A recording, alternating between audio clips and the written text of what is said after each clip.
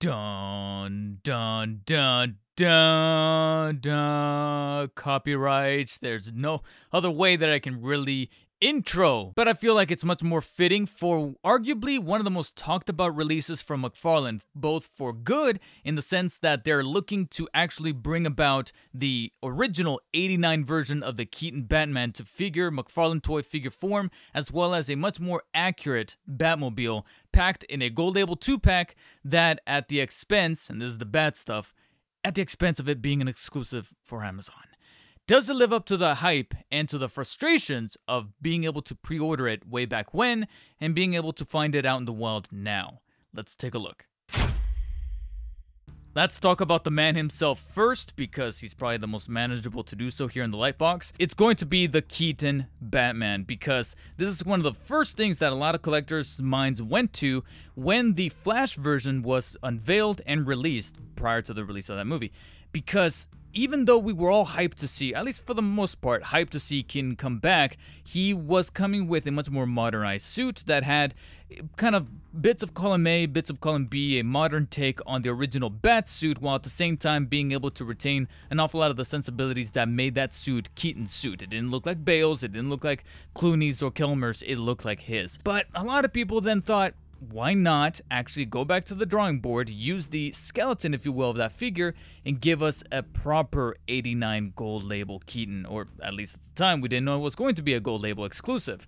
So it looks like it's finally here, and frankly, I like this guy better. I can't believe it. I honestly cannot believe that the original modern version, or the multiverse version of the Keaton Batman from The Flash, might just be dethroned from his spot in one of my favorites of 2023. I understand that that's frankly a very tall order, and that's not to say it's a perfect one, but there's just so many details about this 89 take that work in McFarlane toy form. And you know I'm being for real, because I've mentioned this already in prior videos. I'm not the biggest Keaton fan. You know, when he was announced to be coming for The Flash, yeah, I was pretty excited. I like the actor. I love an awful lot of his body of work, especially for his deadpan style. Loved him in Birdman, Beetlejuice, etc. But he was still one of the more bright spots of The Flash, and so owning that figure and respecting that take, I was down for it. But when it comes to the original 89, there's something about the rustic design of the suit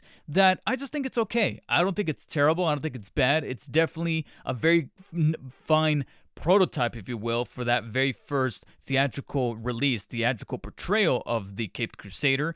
But I just never liked how, you know, very rubbery and latex and very makeshift it looked like, especially for the style of budgets that they had to fork over to a relative newcomer like Tim Burton at the time, especially with Michael Keaton, with the flack that he was getting. So to see it come forth here in McFarlane toy form, it's an ironic twist of fate to say that that rubberized, very latexy feel really works well in the 7-inch format, because there's so many little details about the suit that actually feel good in figure. This is one of those cases where I'm just gonna have to separate my personal notions, my personal feelings about the suit itself, and just look at the figure objectively and say, this is one badass portrayal. Because here, yeah, we have an awful lot of those nostalgic details, most notably the bat symbol here on the center with the little wingtips towards the bottom that some people like. So it's kind of 50-50 as far as who you ask. Some people like those little wingtips at the bottom, some others. I like the actual design and concept of the symbol. I just personally don't like the gold reflective coat of paint they used for the yellow. And my nitpick on that stands at about a 50-50 fence, because on the one hand, I don't like that. I wish it was a bit more faithful to the original version that was just an all bright yellow, but it looks like they're fixing that for the 6-pack, which is cool. It looks like there's going to be a version out there that is going to have the much more accurate bat symbol, but it also kind of makes me wonder why exactly they didn't just put it here. You can maybe toss up the argument that this is meant to be a gold label variant, since the official release of this 2-pack with the Batmobile itself is categorized as a gold label, so maybe that could be the reasoning why, but I still think that they still had enough time to kind of go back to the drawing board and give us the proper yellow, but I digress. That yellow, in my opinion, flows a little better towards the belt right here. That's much more screen accurate. You have the circular little details there on the middle, and it's mostly plain for the most part, because that's exactly how it was back in 89, but at least the reflective coating, I'm able to swallow it. Yeah, phrasing there, but I'm able to take it in just a little better than that of the symbol. Once we get past those specific color apps, we then look at the actual texturing and detail of the suit. And even though, like I said, on a subjective level, when it comes to comparing the bat suits, this is not necessarily one of my favorites, the way they were able to really bring it home here in McFarlane DC Multiverse form is top notch. The abs, the way that it's all got that very matted, rubberized look. In other figures, you could almost chalk it up to being kind of like a manufacturing error when you have that coat of the rubberized feel to the surface where you're like, I wish they would have added some paint apps to kind of do away with that, and you could almost call it a manufacturing error, but I'll be damned if it actually works here on the suit itself. It actually fits because that's literally how the suit looked like in the movie. If you go back and watch that movie, you have an awful lot of that latexy, very tar-looking surface to the suit that looked incredibly uncomfortable, and I believe Keaton has often testified that it was a pain to be in that suit, let alone actually being able to move around and go to the bathroom. It also looks very terrible for our figure friend here to be in the suit because it all looks very compartmentalized, but in an accurate way, especially even the diaper piece right here, which is very flush to the body. It looks like the figure form can barely go to the bathroom in and of itself. And then once you get to the gauntlets, boots, and the other parts of the suit, they even added little wrinkles to the detail to make it look like it's actually part of a suit that was kind of put together and strung together to kind of give it that clothy kind of illusion as you navigate the inside parts of the gauntlets themselves. Mine came a little bit on the warped with a few bits of spikes right here, but the more I look at the actual gauntlet itself, the way you then get the little kind of texturized feel to the gloves, the lining on the knuckles, as well as the top part of the hand. I don't know what it is, but there's just something about it that overall just looks awesome, especially when I actually got a little giddy to look at the boots and the shin covers as well, because even though you have much more screen accurate covers here on the front of the boots, you then get to the shoes themselves, where not only you get this extra rubberized piece covering the front part to kind of blend in the entirety of the boot to make it all one piece, even though that's physically impossible to incorporate the joint in there, but then you look at the shoe itself and you'll notice that it's a little on the thicker side. It's much thicker than the original modernized version from the Flash.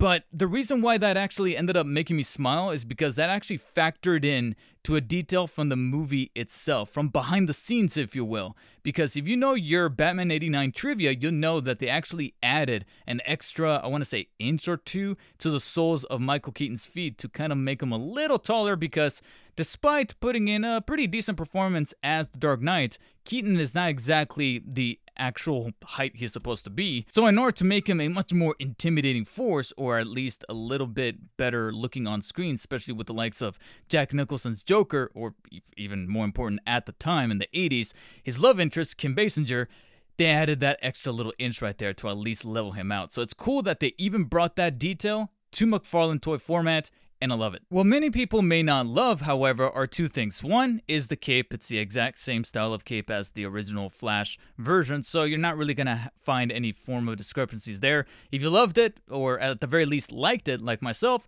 then you're gonna like it here as well. It's pretty much the exact same material and cutout, but if you were not a fan of these, then they make a return here, and unless you find yourself a customizer that's able to swap it out for like a wired one or a better material one, you're gonna have to do that. Which is cool and all, but I have to admit that versus the Flash version, I kind of wish that this would have draped just a little nicer, since in the 89 movie, he was doing an awful lot of, brooding and draping the cape, especially to intimidate the bad guys at the roof at the beginning of the movie. So it would have been nice if it could drape a little better, but sadly, much like that first version, it's doing like this weird coiling thing around the shoulders, and not the biggest fan of that. So that's something that I wish that they could have fixed a little bit in tailoring, but at least you could still use a little bit of these spikes right here on the side to kind of drape it over the side towards the back and then make it look a little bit more flush to the shoulders. I feel like what's much more privy to this version would have to be the neck, because that's one of the major inaccuracies that just kind of comes with the territory at the expense of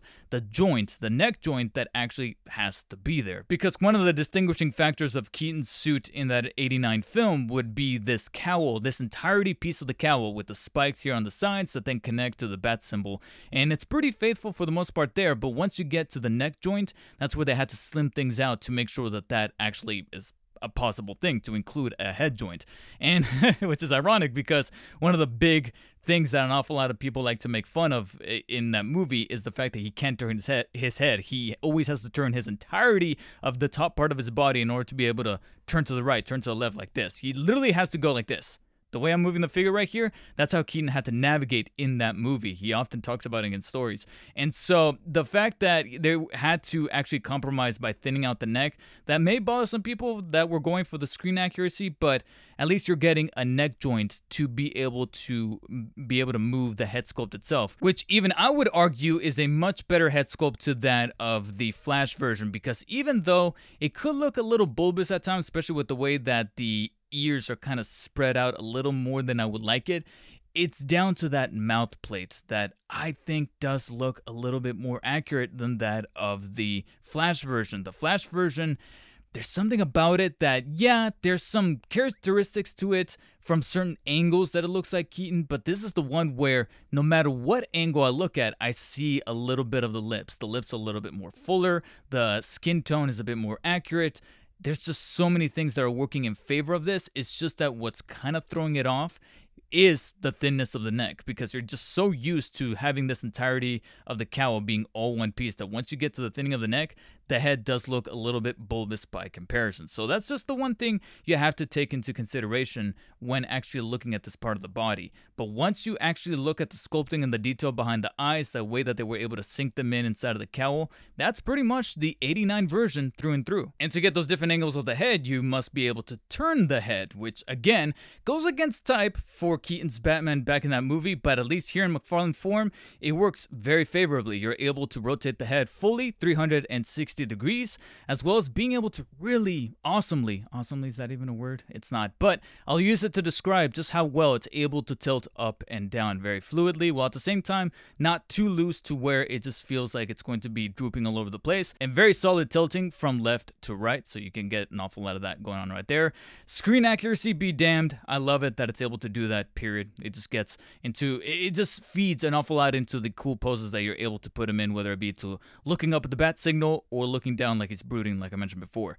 Then you get to the shoulders that do have this awesome ball joint right here that allows it to rotate fully 360, and with the cloth cape being, well, cloth, you're able to fully rotate it without no problem. Extension towards the sides is very good, as well as the slight butterfly movement you get allowed there. You are able to kind of shrug and swivel the arms in place ever so slightly, so they are a little sticky, but they can be done.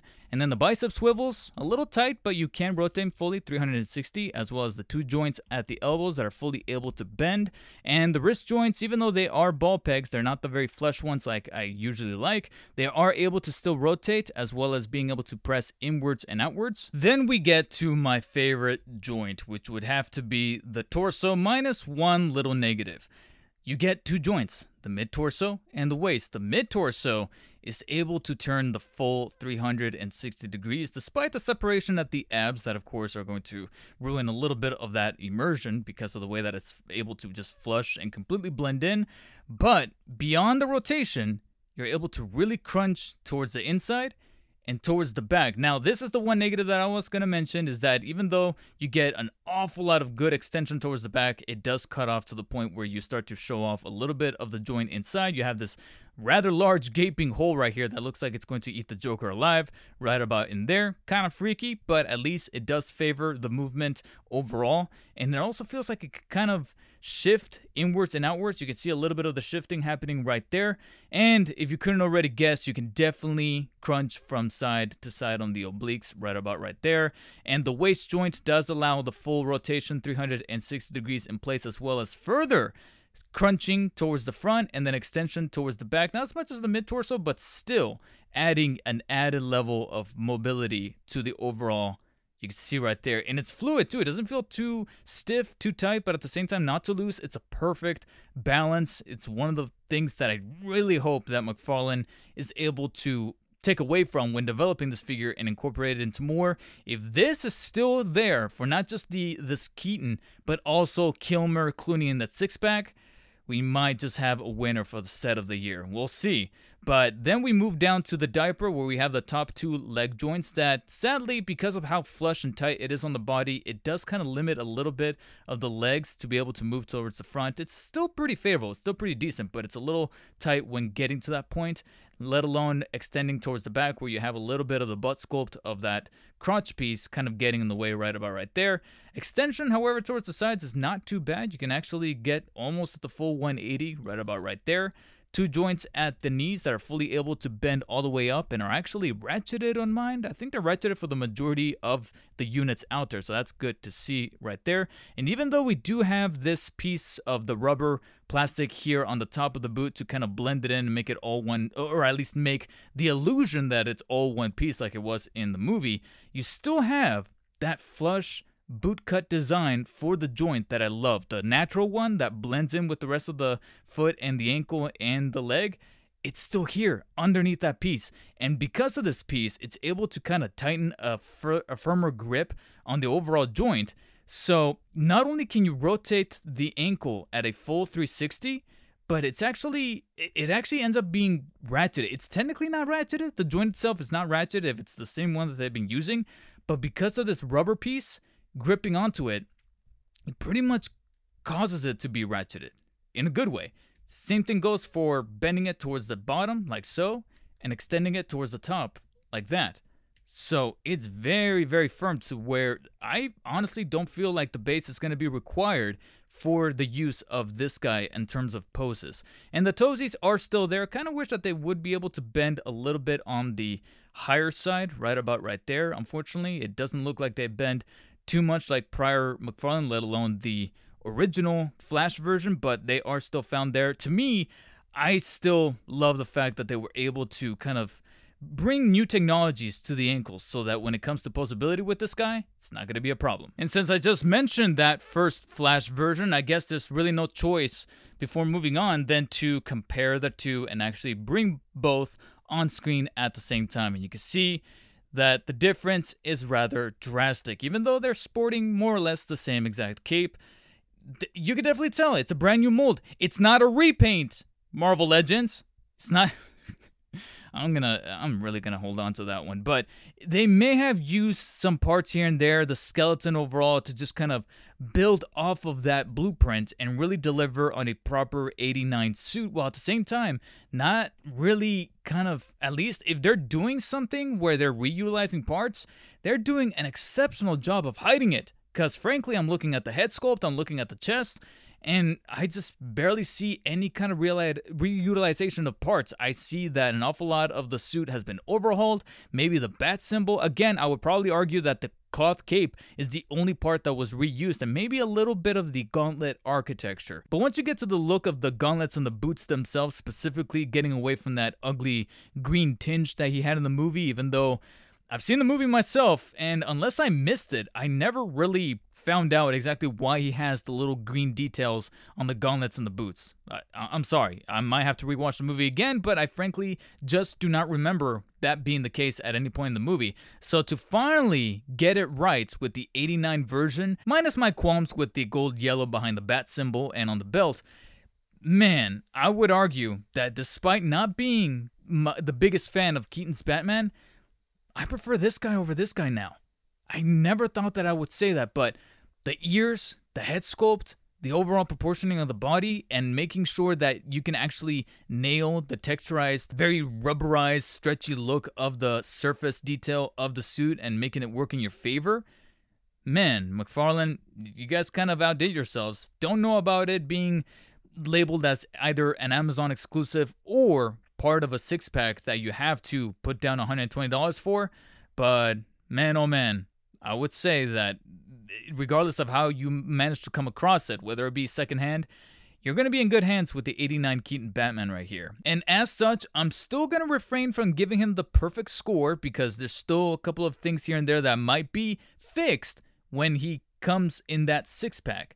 But as it stands, he is definitively a 9 out of 10, even though I still prefer him over this one. They're on equal footing. They're both 9 out of 10s, but if I had to pick one, frankly, I will go for the 89 version. I can't believe I'm saying that. Now that we've gotten the man himself out of the way, it's time to get in the car. First of all, if I can just get a little Karen here on McFarlane, guys, I understand, you probably had to put these out real quickly, but not a fan of the way that the figure himself was packaged in the box. Sandwiched in the middle of the cardboard insert right there like a swap meet figure. I mean, look at this. He's in a plastic baggie.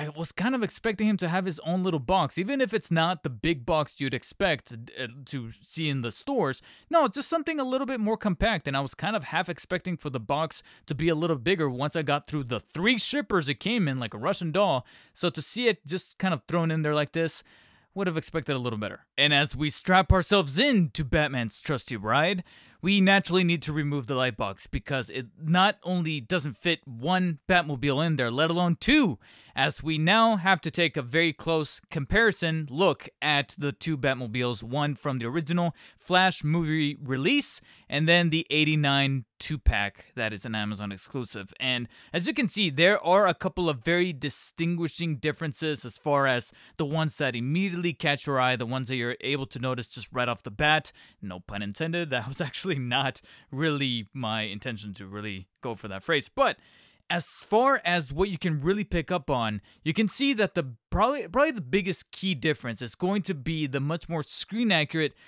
I don't even want to call it a matte finish. It's actually more so of a satin kind of texture that is frankly a bit more screen accurate to the 89 version of the Batmobile versus that of the Flash movie. Even though, if you go back and watch at least that specific scene when one of the Ezras, very traumatizing, but one of the Barrys actually removes the tarp, you can actually see that it still retains a little bit. I mean, yeah, it's a bit more reflective because over the course of time, probably a little bit of that sheen kind of got washed away. But overall, it still retains a little bit of that satin matte finish.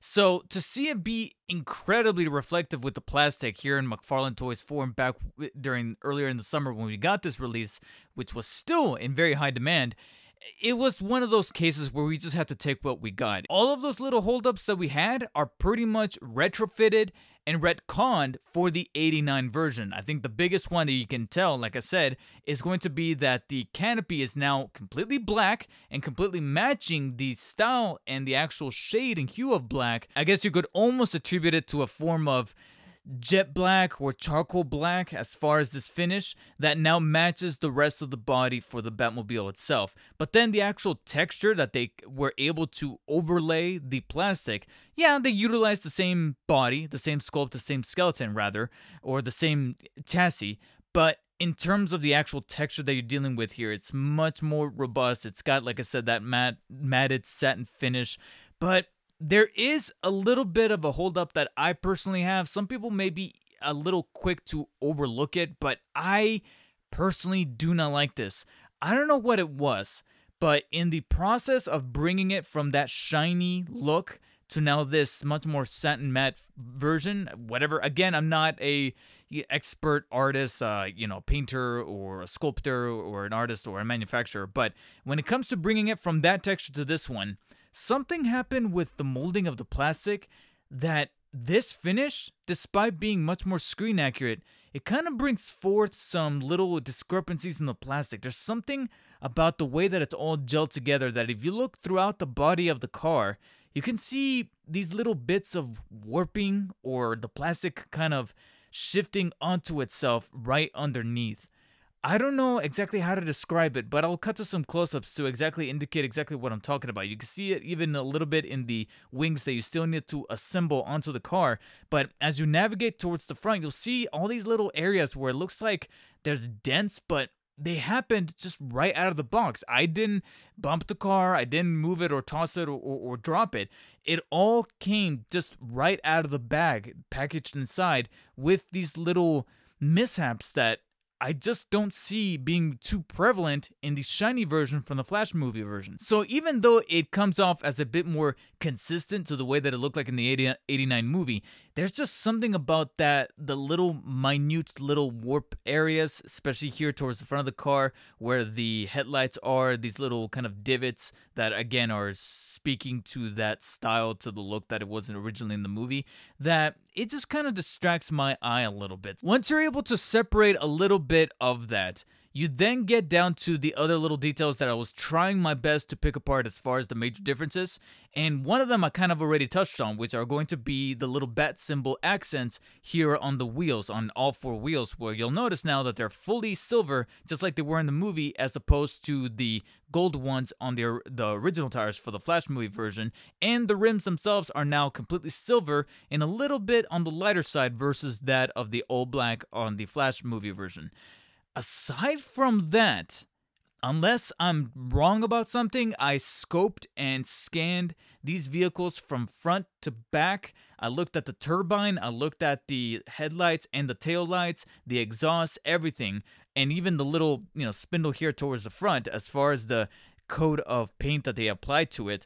And everything that I was able to really circumvent and actually analyze very judiciously, I didn't really pin out any other major differences. So the three major takeaways to keep in mind as you kind of compare the two will be, again, like I said, the major one is going to be this finish to make it much more screen accurate to the Tim Burton movie, the silver accents on the rims and the bat symbols inside of those rims, and the canopy now being consistent with the rest of the body, which definitely pleases the OCD for many collectors that are huge fans of the 89 film.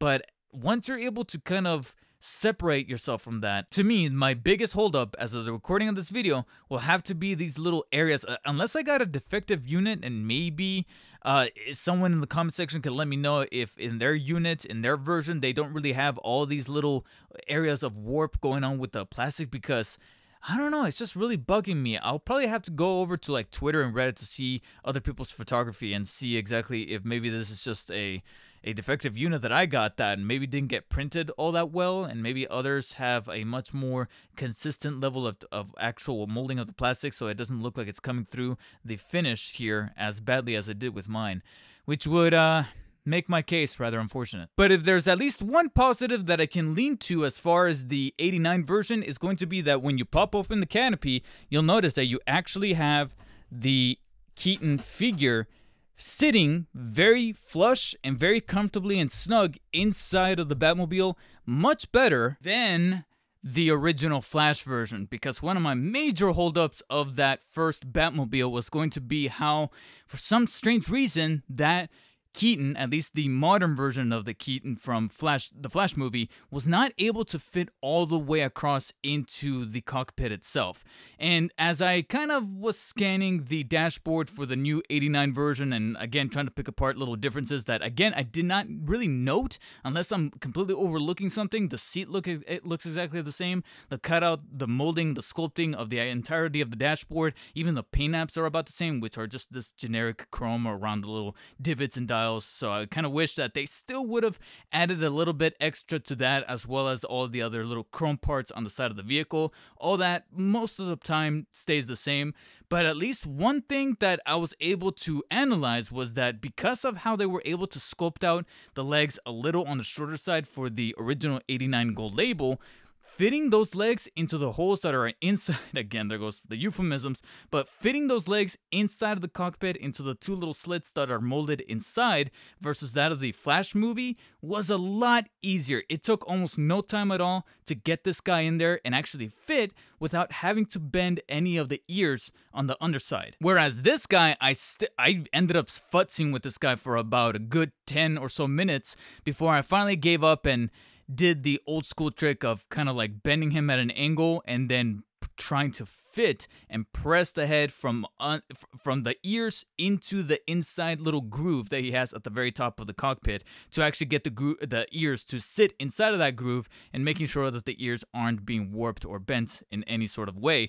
Versus this guy, the ears never really touched the top. They were able to actually fit the legs comfortably. Unless I got incredibly lucky on my first try, the legs were able to flush completely inside of those two slits. He was able to kind of slide down and fit very comfortably amongst the cockpit, so that was a breeze.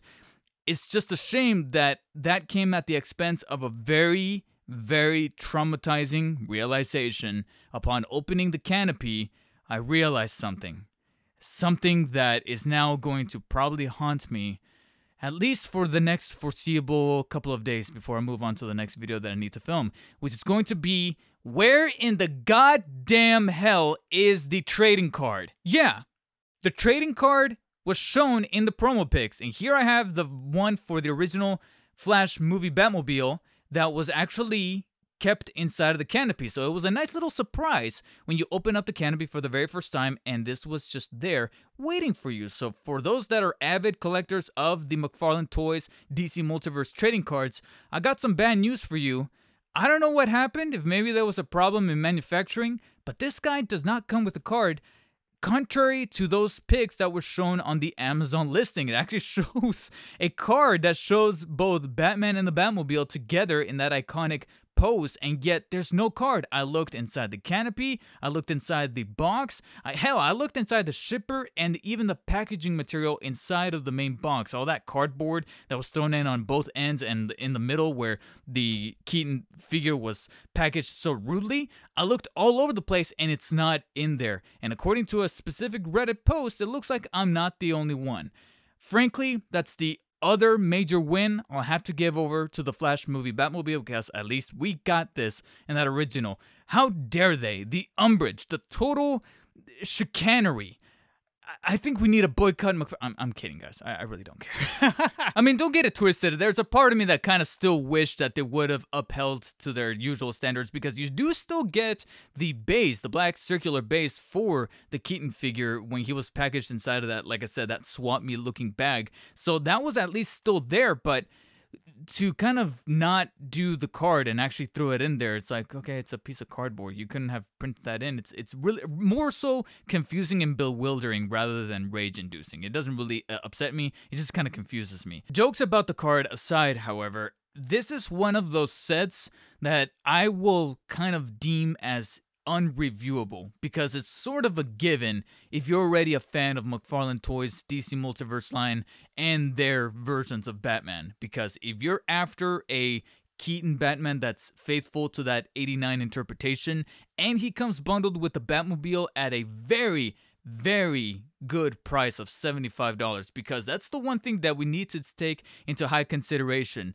Withstanding the scalpers out there that just nabbed this thing when the limited pre-order release was actually live on the Amazon listing, the $75 price tag, you get the Batmobile, which was retailing for $60 when it was released separately wide across various retailers for the Flash movie run.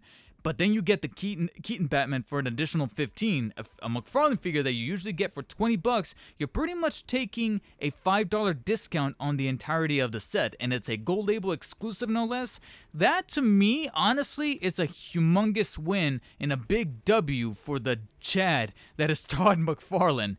With that said, it comes at the tremendous caveat of it being an Amazon exclusive, and even though I respect the amount of packaging that they were able to make sure that this thing was encased in to make sure it securely arrives to my doorstep and it's not tampered with and it feels pretty premium, the actual limited quantities that they had on hand is no doubt frustrating for so many collectors. So if you by some miraculous chance come across it again on Amazon's listings for that effective price of $75, I mean, come on, like I said, it's kind of unreviewable and kind of pointless for me to say that you need to jump at that chance. Whatever means you can come across to get this thing shipped to you as soon as you get some kind of notification by following somebody on Twitter or on Reddit saying that the listing is now live and they have restocked, jump at the chance. It's kind of a given. I'll put an affiliate link in the description if you guys can utilize it, but of course, it kind of goes without saying it's pretty much sold out for the foreseeable future, unless McFarlane decides to give it a third run with a much better restocking capacity. But if you truly cannot wait for that, I would say within reason, if you can find it through other means, whether it be through a vendor like Frankensons or eBay or Mercari, just be ready for that premium price and decide for yourself if you really consider this to be worth it and you're that big of a fan of the 89 movie, because at this point it really falls down to preference. As far as my preference, despite not being the biggest 89 movie fan, this is still taking the cake. Despite, like I said, the potential defectiveness of the molding of the plastic for my Batmobile, I still, no doubt, respect the consistency of the canopy now being accurate to the black of the remainder of the Batmobile, the actual consistency of the silver accents on the wheels, but then throwing in an immaculate Keaton Batman with that original suit that really works well with the style of plastic and molding and sculpting and cloth material for the cape that works in that 7-inch scale. This, like I mentioned already, is undoubtedly one of the highlights of the year as far as McFarlane toy releases, and definitely a major one to consider, whether it be for figure of the year from McFarlane or at least set of the year. As far as gold label sets, 3-packs, 2-packs, whatever you want to call it, this is definitely one to be considered later on for one of those high accolades. I'm tempted to give the Batmobile an 8 out of 10 versus a 9 out of 10 like the original, only because of the discrepancies of the molding of the plastic, but I just can't shake the feeling that this is more so a defect on my personal unit here, which is a shame. But at least taking the Keaton, which is a 9 out of 10, into consideration, averaging it out, and then me ultimately saying, F it, let's just round the whole score. This is a 9 out of 10 set, and again, do not hesitate if you find it at that static MSRP price. It's pretty much a steal. Again, I will throw in that affiliate link in the description for the Amazon listing. There's a 100%, like a 99% chance that it's still sold out at this point, but who knows? I still recommend that you guys check out. I've gotten lucky with some other things in the past that were sold out, only for me to just randomly check on Amazon and poof, there it was. And I managed to nab myself something pretty rare and special and awesome. So it doesn't hurt to at least try from time to time, and that link will be in the description if you guys want to utilize it and check it out. It does help out the channel in the process, full disclaimer out there. And while you're down there, if you guys enjoyed watching this video, hit the thumbs up button. If you didn't, hit the thumbs down. Comment below if you guys have this set. Are you guys loving it? Don't like it? Prefer the original Flash version for both the figure and the vehicle? And how do you guys feel about the card being absent? Was that a major goof on McFarlane's part, or do you frankly not even collect those things in the first place? Subscribe and turn on notifications for more Batman and Spider-Man stuff coming up here in the future. And as always, stay humble. I'll see you guys later. I'm sure we've all been in the theater catching the latest superhero flick, but a lot of those movies recently have been kind of long. And after a while, that bulky wallet starts to leave a crater on the dark side of the moon. Well, your cheeks have been saved by Exter. I've partnered with them to showcase some of the sleek, elegant wallets that are currently available anywhere right now. About half the size of your typical wallet while still having enough space for all of your cards. They keep them protected with durable materials such as vegan Italian leather or space-grade aluminum, and also keeps them secure from skimmers. These are some trying times we're in, and you can never be too careful. So Exter makes sure to line their wallets up with RFID protection. But best of all, you can do this. Pressing one button grants immediate access to all of your cards in an instant, so the next time you take out your card at the exact moment you missed out on that new exclusive figure pre-order, take comfort in knowing that the card is safe, secure, and comes out of an Exter wallet. And you can get yours too by using the link in the description, and while you're checking that out, get a whopping 25% off your order when you check out using that link or typing in my promo code DarkSpiderDavid. I want to thank Exter for sponsoring this video.